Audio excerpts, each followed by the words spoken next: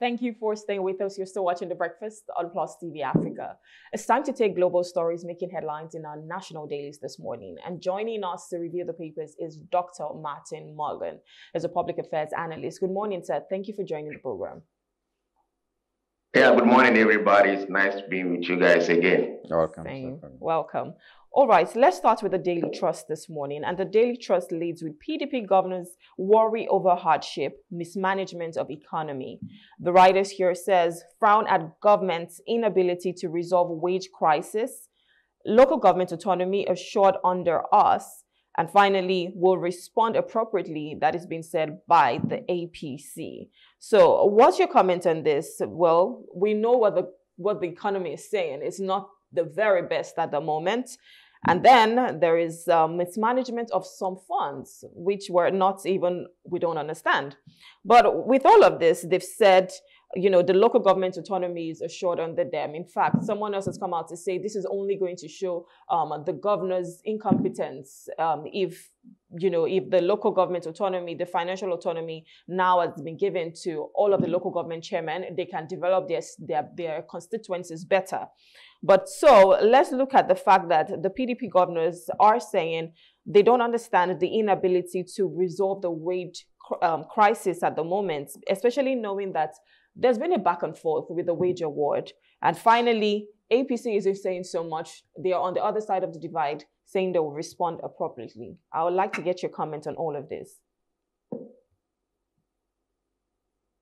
Yeah, once again, I think we are in a situation whereby the opposition, which is the major opposition, which is the PDP, and the rest are really telling us that this is what we are seeing. You and I knew that even prior to the current political party coming to power, APC had that type of system of opposition, led by their spokesperson, which I don't want to mention his name, all of us know him.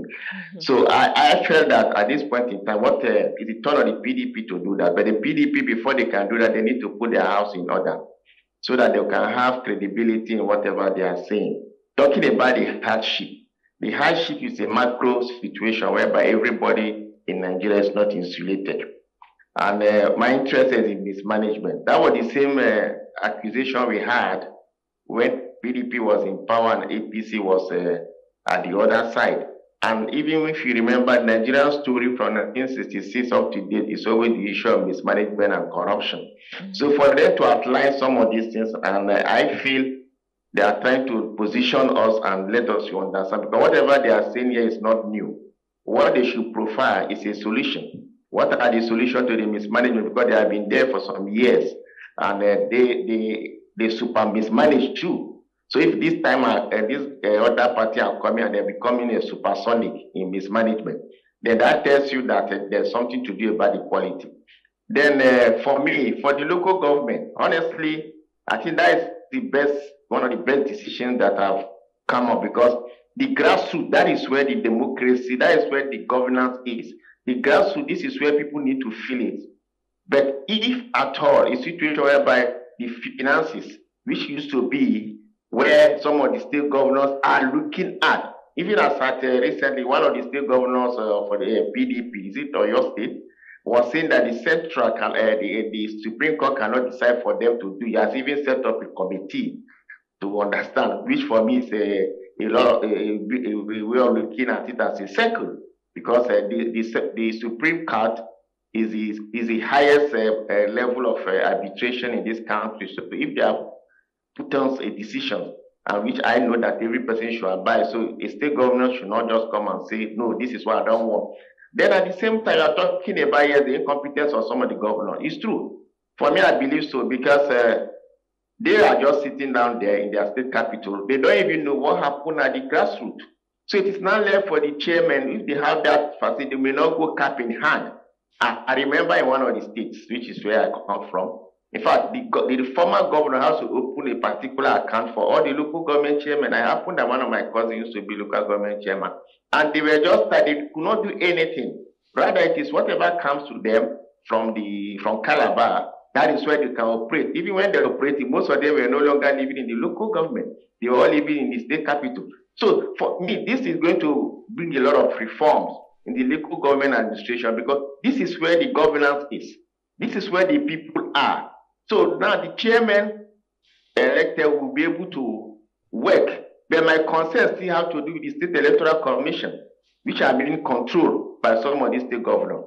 Like I use Cross River, for instance, the chairman of the State Electoral Commission, Dr. Uche, just resigned, said that his style cannot move on. But for me, what is there that if the election in that local government, the various local government, will be conducted by the central INEC, we will now have a lot of other people from other political party opposition running their council, which is like their own local government assembly, effectively, and they will be getting closer to the people.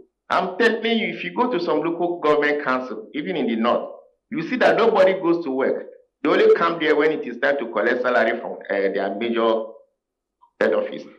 So this is what is happening. For me, it is going to be an issue of transparency and improve governance, and the people will have the impact of what is done. And that has to do also, we need to also review the Nigerian Constitution of 1979 and understand really how is that autonomy going to work. This is what we have to understand. If you want the autonomy to work, let there be an independent electoral body to select the representatives of this local government and not the one conducted by the state. And this is the only way we can go about that. So if you are also talking about hardship, like I mentioned already, there's hardship all over the land. We know about that, the cost of price, the cost of food item. Every person is hungry, except those who are in Abuja that are not hungry because they have other largesse around them. But majority of people are hungry, and it's affecting us. This is my own take about this type of review. So PDP, they are trying to be on opposition, but they need to learn the art of that opposition because their house is not in order.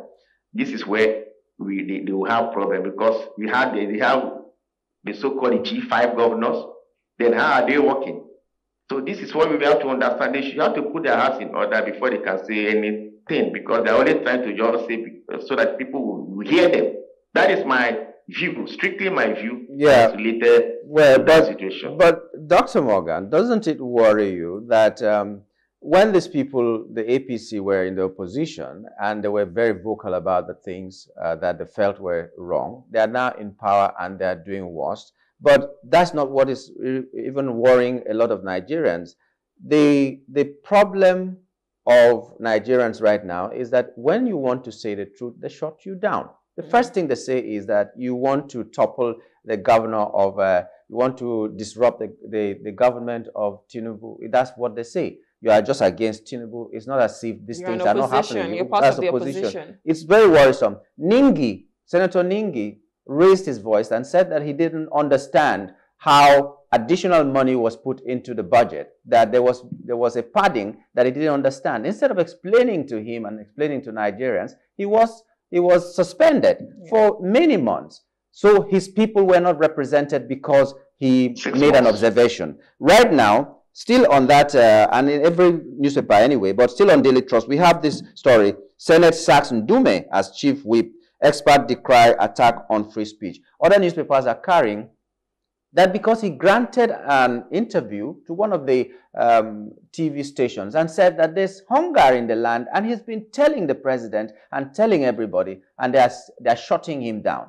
Immediately after that interview, he was removed from his position as the chief whip, I think, of the Senate. Chief whip. So everybody is being shut down if you try to say the truth. Because this is an APC member also trying to say the truth, that there's hunger in the land, that you don't need a prophet to tell you that. But the accusation was that he was anti-Tinubu. Doesn't that give you sleepless nights? Well, yeah, it can give us sleepless nights because the followership, well, when I mean the followership, we are not been able to differentiate between the personality from the institutions we are. This is a government run by political parties, not an individual thing. If your member tells you, it's an autocritic. He says if your member tells you that, look, this is what is happening to us, I think the best thing, instead of shutting him down, is good for you to now review and listen to him. I listened to that into one of those Nigerian TV channels, which when he said that when the government is being controlled by some people who are shielding them or shielding him from getting access to the presidency. At this point in time, he used some words, kleptocracy and other things in form of governments, which they are not they didn't all go to the sensibilities or the power to be. And he was removed immediately, like Ningi. But for him, Rume, they removed him from the chief whip and they made him chairman on tourism, the tourism committee, so that he will start going up and down, you start thinking about what is happening internally.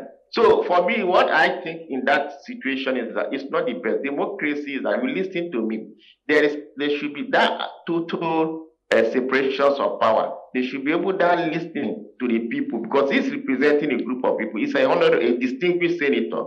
So if you have made some of these statements, and he's a member of the inner house, the caucus, I remember that even prior to the election in National Assembly, he played a very vital role in the nomination of the Senate President and other people around. So I feel they should listen to him and see, fine, when we were in the opposition, we were seeing what was going wrong. Now that we are in power, let us see if you can correct the situation. I think that would have been the best way. Now, if he's being shot down, like you say, sleepless night. In fact, all of us will have insomnia because we are now worried that, yes, what are you coming to resolve? It's not the issue of attacking personality. No, it's the institution and the group telling that, yes, this is what is happening. He did not say he's personally attacking the president. No, he didn't say, but what he said that is what the feedback he got from the constituency, which may also relatively be with other constituents that we have in this country. So I will not be comfortable shutting down some of these positive voices that have to enumerate the feelings. It is now left for them to take it as a feedback, readdress the issue. What does it mean? Let us understand. But when you have some group of people who have so much, use this word like cage, and our president does not see what is beyond the other side, he will not be able to understand. So I follow that interview, and objectively, we should have an open mind. We should stop personalizing institutions. We should stop putting ethnic colorations into it. We should stop politicizing certain decision or certain act that affects everybody. So that is what I do. So APC should be able to readdress the issue, use their caucus, address and listen. Actually, what he said is not from the moon. It's the reality of the situations. All right, so still on Daily Trust, it says IOC is selling crude at $4 per barrel above market price, and that's been said by Dangote. But if you move over to the Punch, that's what it leads with. It says IOC is still causing crude supply crisis. Dangote refinery cries out. The writers here says IOC is referring us to international trading arms for crude purchase, says Dangote refinery, and firms still pushing for dollar payment, says Koran. Flays middlemen for hijacking supply. So now Dangote has been saying this for a while, that, you know, the IOCs, that's the international ones, are, you know, just oil companies, exactly, are just ensuring that in fact, it was more like a sabotage. And now we're still seeing that. Why are they selling over, you know, the market price? Because at the end of the day, Dangote is a local refinery here. Why are they still trying to sabotage Dangote refinery? It's a good question, but I want to get your comments on this, for the fact that Dangote is still saying that they're referring them to international trading arms for crude purchases, and, you know, they're even buying at a higher price. Well, the issue of Dangote is that the euphoria we had when that a private initiative came out had now a taste of ashes, in the sense that if it's coming out from the investor, he's seeing that, yes, this is what I'm suffering. That means there's an element of that sabotage, like he claimed. I don't see why. We have, like, I'll talk maybe like a layman on the street. Say we have an abundant crude oil in Nigeria. Why is he buying from IOC? Why must he pass through the IOC? Is it part of the neo-colonialism? No, the question is not fair. So for Mr. Dangote to have raised that alarm, we need to listen to him. Because the whole idea of the Dangote refinery was to issue that will now complement our own local consumption and even help us in the export and give us revenue in other derivatives apart from the PMS and AGO. There are other derivatives that are gotten from refining of crude. And based on that, I think the IOC too, they are now trying to stiffen him to avoid that there's an element of that conspiracy theory that Mr. Dangote, Agaji Dangote, have outlined. Because as an investor, when you saw that the climate was very clean and you go in and there is change of rules, the goalposts being changed, it affects you. It affects your projection. It affects all your plans.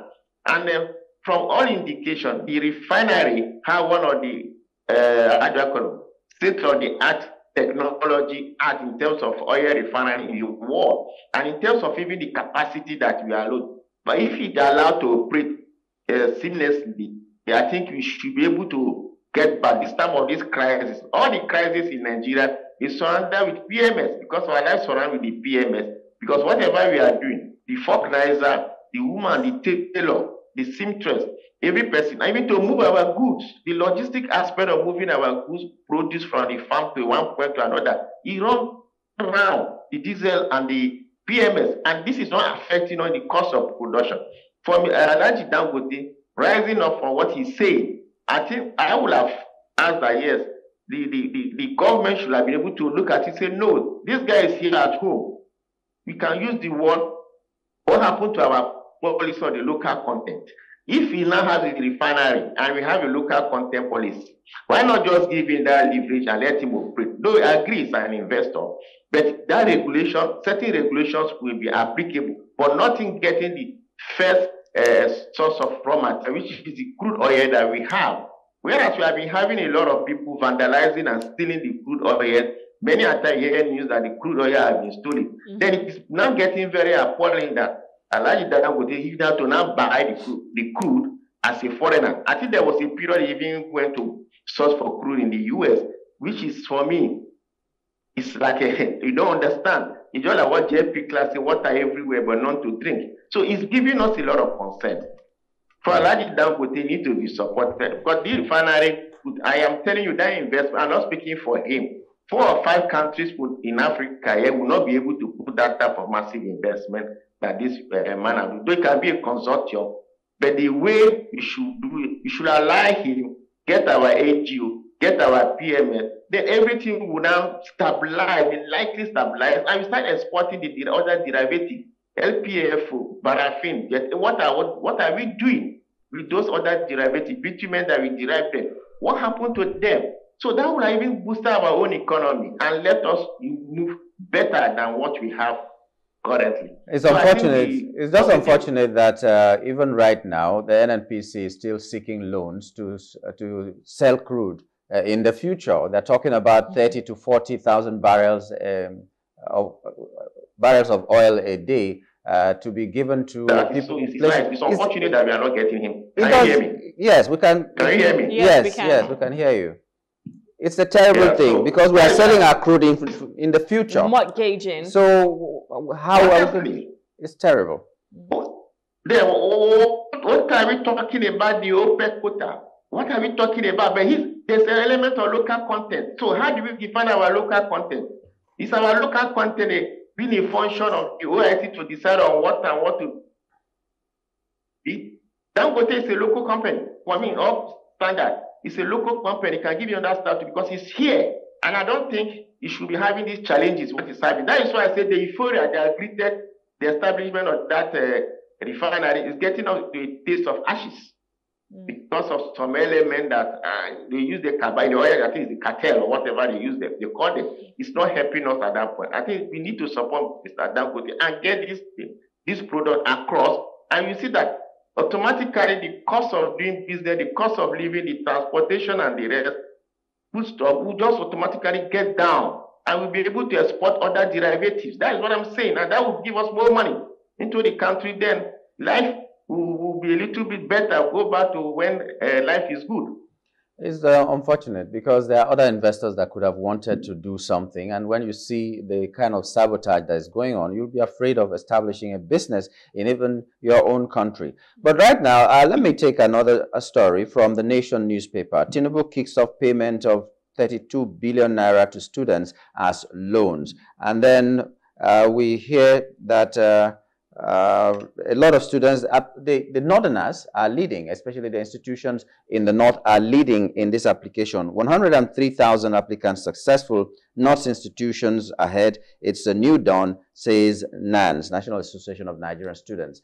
The worrisome thing is what is really happening. We've heard that the southerners are very skeptical. Some of them are not trusting this process and all that. But we've seen federal institutions, for instance, Unical in the state that you come from, as at last week or 2 weeks before now, I heard that they have not even submitted the data that they are supposed to submit for their students to be able to apply for these loans. So what is going on?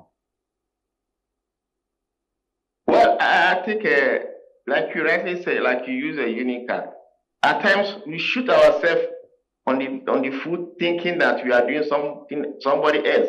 But the question you and I is that I know that this student loan issue has been on for some time, and they came up with criteria and the portals.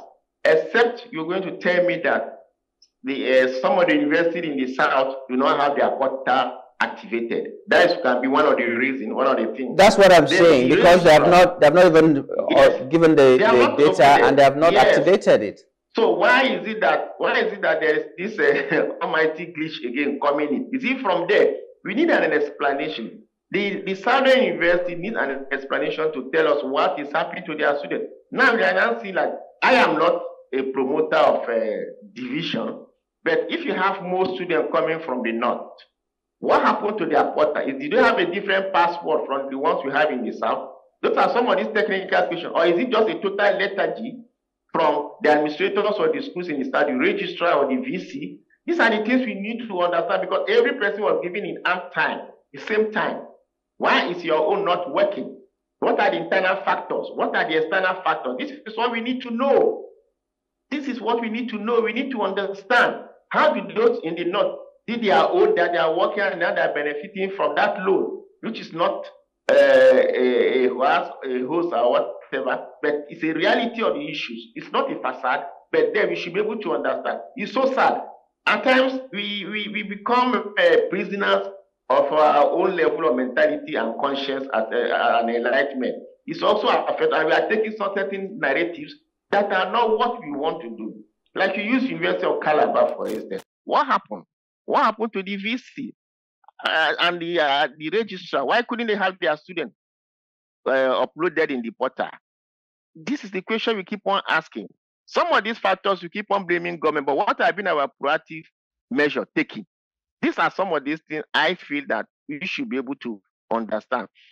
Is it a deliberate action? If it's a deliberate action, is it a composite act to really deprive a particular group of people from the section of the country? These are all the questions. These are all the narratives we need to understand. Get feedback from the various institutions in the south. Why are you not there? Is it that there's no bridge, there's no route, or I was not listed, or I was just listed just for the facade? These are the questions. It's worrisome. There should be an equity in whatever we are doing. Yeah. That is your society. So the same question goes back to the administrators in the Southern University. They need to talk. They need to open up. Talking to a question does not make you a rebel. You're always trying to better the system and let it run smoothly. So that is what we are looking at. Exactly. All right, Dr. Martin, we want to say thank you for coming. This is where we have to wrap it up on this segment. Thank you so much. Great time, great time. Thank you very much. Any moment. Have a wonderful day, sir. All right, so we're speaking with Dr. Martin Morgan. He's a public affairs analyst, and we've just been taking global stories that made headlines on national dailies this morning. We'll be going on a short break. When we return, we'll be looking at our first hot topic that talks about Edo State. Please stay with us.